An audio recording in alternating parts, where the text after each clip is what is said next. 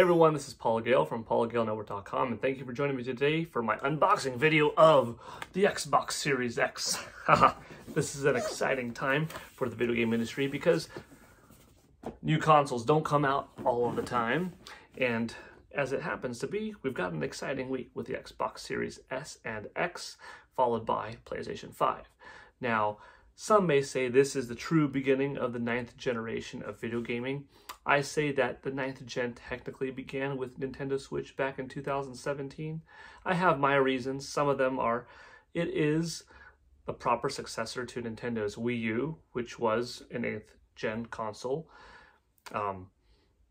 It does, Nintendo Switch that is, have a 3.5-year newer appeal to it, coming out in 2017 as opposed to 2013 when the PS4 and Xbox One came out.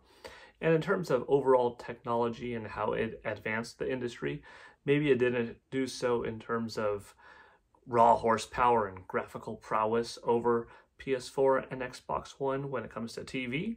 However, in what it did overall was bring modern day TV gaming visuals, comparable fidelity and whatnot, on the go completely. And not just that relationship of portable and TV nature, but what it did in terms of its versatility, its Joy-Con, its controller, its HD rumble that came with it. But enough of that. You could say that now that we officially have a designated console, pure console, that the 9th gen of console-only gaming has started and will continue with the PS5. But none of that's that important right now. This is an unboxing video. This is exciting. I'm not here to talk too much about politics. I do have my own video game news and video game talk segments that I deep dive more into that, but I thought I'd give a little bit of insight. So here's to the actual opening of this. Let's get to it. I'm gonna flip the camera around and show you from my perspective what I'm seeing. All right, so we're going to open this up. First, spin it around.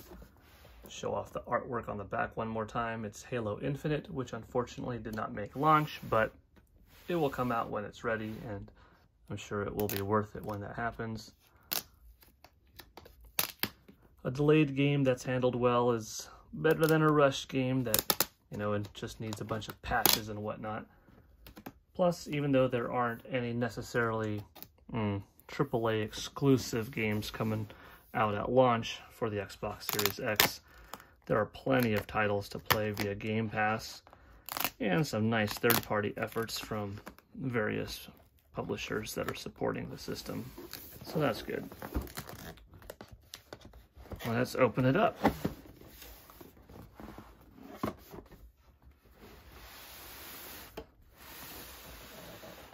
Inside we have a nice box of the Xbox.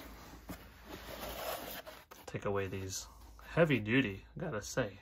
Nice quality job, Microsoft. Protecting that, that's for sure. And the console itself, they made this feel like a nice product, which is pretty sweet. Props to Microsoft. Power your dreams. Okay, let's see, which way's top, which way's bottom? I think this is top. We'll find out.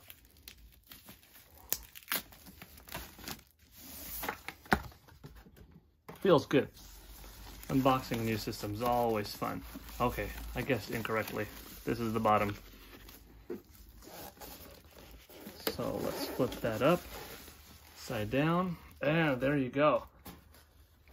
When we first saw this system unveiled, it looked like this might have been a green light, but it's not a green light that's shining. It's painted green, so when you look at it from different angles on the inside, it curves out and you see it's green, and it curves out and you see it's green. So pretty cool. The look of this system blew me away.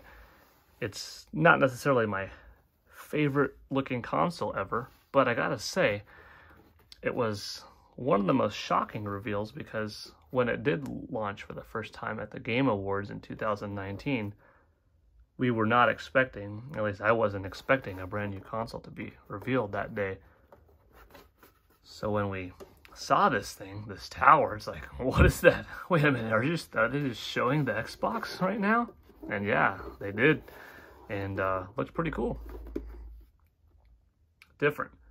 Was not expecting Microsoft to have that type of looking system, but I gotta say, makes sense. A lot of airflow sucking out the top. Pretty smart design. Bringing the box back in the picture. Looks like we're gonna have some controller guide of how to insert some batteries and whatnot.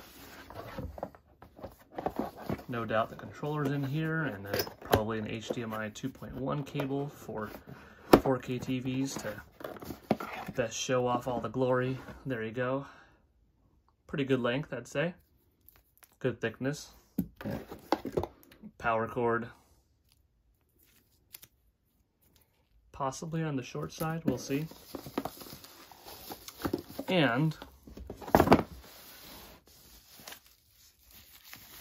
the not too different, but probably going to be just fine, Xbox Series X controller. I say not too different because, well, Microsoft said it's not too different, and it feels actually quite good. Kind of weird, honestly. It's different.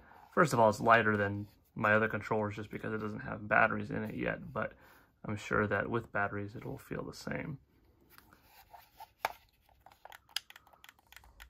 L and R, clicky. You've got a different texture material right here in the back for the grips. That's kind of nice. Microsoft has done a really good job last generation with the Xbox One and One X with their custom design labs. Ooh, the D-pad feels pretty good. This might be my preferred way how to play Street Fighter next gen. I like to practice every controller of a new generation of platforms. First at E3, and this is actually the first time that I'm not trying a new controller out for a system just until, you know, launch date. Usually it's at E3 where I try out the GameCube controller for the first time, Xbox, PS2, 3, 4, Xbox One, etc. Here we didn't have an E3 this year, unfortunately, with the pandemic and all, so this is my first time holding the controller in hand, and, you know, we've even got texture grips on the back triggers. That's nice. Feel a little bit different. Some good placement here. But the D-pad, it's interesting. It's quite a bit different. I actually have with me right here a comparison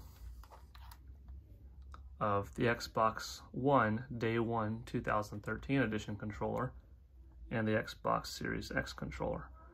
Same color layout, similar placement. They went away with any extra plastic here and reflective material, and it's just matte. Of course, you have one additional button. The D-pad occupies the same space. Appears to be the same amount of contact area, surface area between analog stick and D-pad.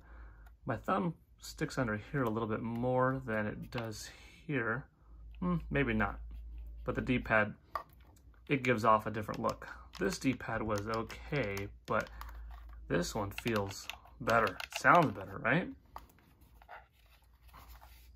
And if you want, you could look at the Xbox One X controller, the Project Scorpio edition. And it has a bit of a different texture to it than the original Xbox One controller had, but this one's got definitely more grippiness. So that's pretty cool. And as I was saying earlier, I like to practice the Hadoukens on each controller.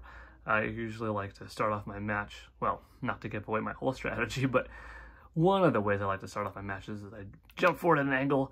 I like to position this as medium punch and this is hard punch, so I jump forward as with Ryu, jump forward, pop, pop, punch, Shoryuken, boom, boom. This feels fast, it's nice. Cool. I'm gonna flip the camera angle around and show you what the console looks like in hand from the other perspective. All right, so here we are looking at the front, me holding the Xbox Series X. This is what the system looks like next to your typical 5'11" and a half tall inch man. And as I said previously, it's not my favorite looking system ever, but I have no complaints either. It really is like a 2.5 Nintendo GameCubes tall. Got that green glow picking it up on the camera, pretty cool. It's nice, it's elegant, it's slick, it's clean, it's kind of simple. It should stand the test of time visually, you know, from an aesthetic standpoint.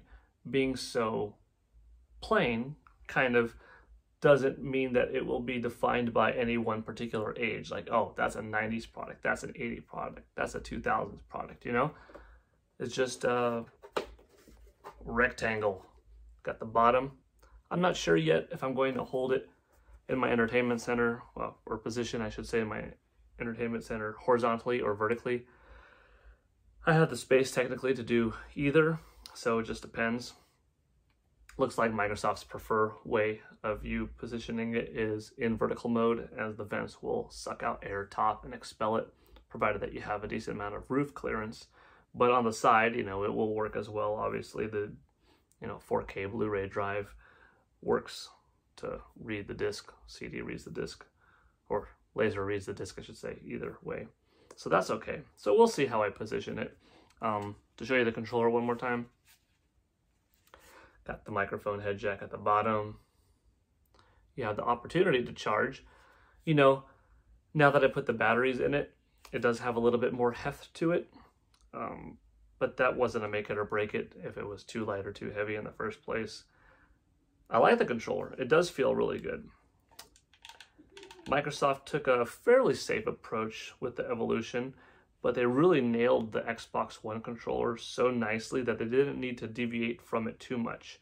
So I'm glad that it's familiar. I'm glad that it's recognizable. Games that you're playing, that we've been playing for the past several years, should feel natural here. And new games that come out in similar franchises, they'll feel like right at home, you know?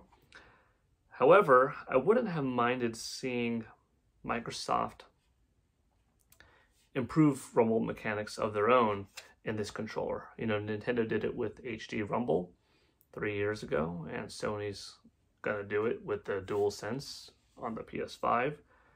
Microsoft doesn't necessarily need it, but it is nice to have everything in one. You know, and for that matter, should it have had, you know, USB Type-C charging right off the bat? You can have, you know, a battery pack that you slap in and have the same effect, but the fact that it is AA by default is fine. Personally, I've gotten used to just, you know, sitting on the couch. I've got my charging station off to my left, and, you know, that's where I have my iPhone. That's where the kid's iPad is charged.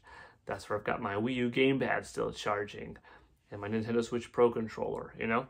Just USB Type-C or Lightning, whatever, pop it in, boom. And that would be okay with this. On the flip side, you know, you always have a AA pair of batteries on hand, or at least most people probably should, hopefully. And, you know, I also have AA rechargeable batteries, so it's not that inconvenient to swap out. So I guess you get the best of both worlds. You could do the AA method, or you could do, you know, the swappable battery to replicate that internal lithium-ion pack like the other guys have.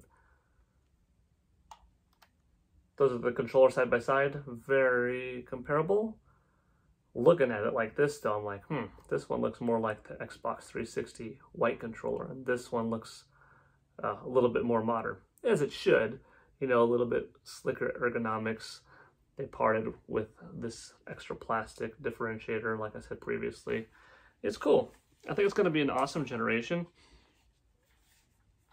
I don't think there's going to be one dominating console that obliterates the competition. You can see they borrowed some of the elements of the old one, and then eventually they went away with that little dip.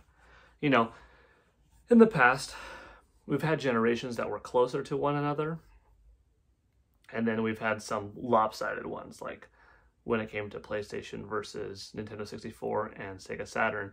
From a software perspective, Nintendo 64 held up just fine. You know, you had 10 million sellers like Ocarina of Time and Super Mario 64, GoldenEye 007, that beat or competed very closely to PlayStation's own, you know, top-selling software equivalent. But from a console perspective, you're looking at 100 million to 33 million, right? Big difference. PS2, same thing. 155 million PS2s to, 24, 23 million Xbox and GameCubes. Wii was a more even generation, Wii was the winner at 101 million, but then you had Xbox and, or I should say Xbox 360 and PS3, like in that 86, 85 million territory. And then the last gen was another one of those lopsided ones, PS4 with 114 million. We don't have official numbers of, Xbox One, but less than half. And then Wii U, of course, with, less than 14. But now that we're in 9th gen, and it's kind of weird because, Nintendo Switch technically is already at 70 million. And that's why some people are like, well, that's not fair. It came out too early, or it's not a pure console, and, blah, blah, blah, whatever.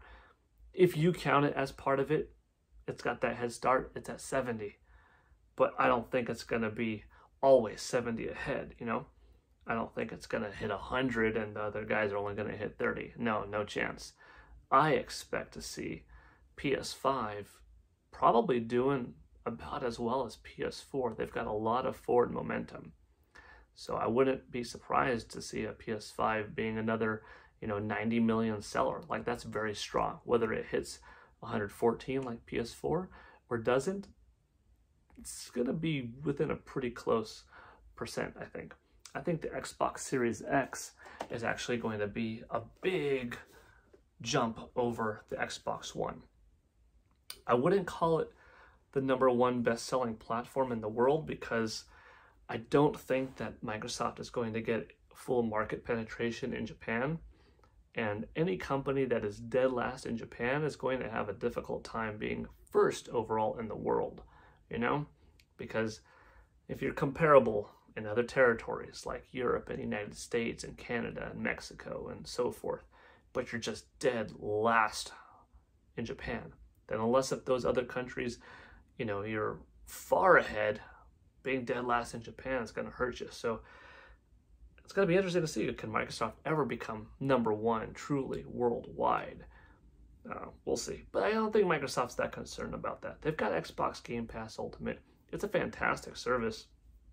Whether you do the Xbox Live Gold conversion to Xbox Game Pass Ultimate and do the whole $1 deal and flip it and bam, now you're paying very little, or you're going to just straight up go into the $15 a month, no BS, just that's your plan, that's what you're okay with. It's still a very good value of how much gaming you're getting for so little money. And now that Microsoft has new studios, always acquiring, Bethesda, the latest big one, what's the future of Doom and Wolfenstein? Will we see it only on Xbox Series X and S? Or will it be like a timed exclusive where we get, a 1-year head start or a 6-month head start, and then it releases on Nintendo Switch 2 or Nintendo Switch Plus, Pro, New, whatever, and PS5, right? And for that matter, Game Pass Ultimate. Is Xbox going to branch out into possibly being available on other platforms? Like, could you eventually see Xbox Game Pass Ultimate on something like Nintendo Switch? I don't know, kind of crazy, kind of wild, but it's possible. Well, anyways, this went from unboxing video to video game talk, and video game news, hybrid. Can't help it. I love video games. I love talking about games. Hope you enjoyed my unboxing video. I've got high hopes. If you want to call Xbox One like a 55 million selling console, something in that neighborhood, then I would give Xbox Series X and S the pairing of at least hitting 80, especially thanks to S. S is, a lot weaker in comparison, but for $300, a base entry point, that affordable to get into this new generation of gaming, is pretty awesome for a lot of people, Slap in an external hard drive, play refrigerator kind of with your games, but just have access to tons of stuff at all times, something that you're not going to have to upgrade if you're not all about 4K and you're okay with just 1080p even, you're fine. That's really cheap. It could only get cheaper in time. So a few years from now, could you be looking at a $250, $200, still pretty powerful Xbox Series console. Yeah. It's an exciting time. I don't want to predict a winner yet. Winner doesn't really matter. Gaming industry, healthy competition, that's what matters. If you have a favorite, you shouldn't want the other side to fail. You should want the other side to do well and play that side. You owe it to yourself as a gamer to enjoy everything, but play that side so that your favorite sees, our fan base likes those games. Draw inspiration for us to do better, to make our loyal people like our product more by giving them more, right?